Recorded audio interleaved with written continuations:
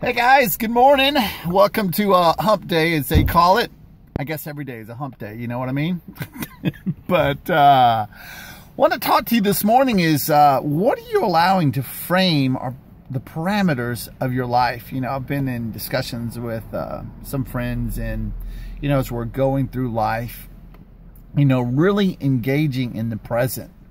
But are we allowing the past to put a grid on our present, or what might happen in the future to put a grid on our present? And not that there's anything wrong with that, but life can truly only be engaged right here, right now.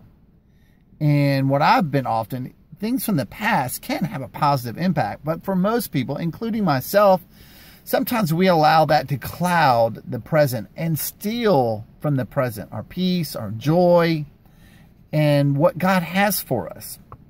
So I just want to encourage you in this short little video this morning to really examine what's underneath the grid. What are you focusing on? Is it right here in the present? Is it have a lot of stuff from back here or a lot of stuff up in front? Or is it truly engaging in the moment?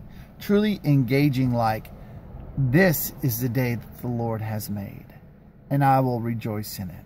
Remember, faith positions itself. Faith prepares. Present tense. Hey, y'all have a great day. God bless. Thanks for tuning in to The Real Walk, baby. Got to get out there and walk. Can't really shoot a video out there. It's a little loud. All right. Bless you.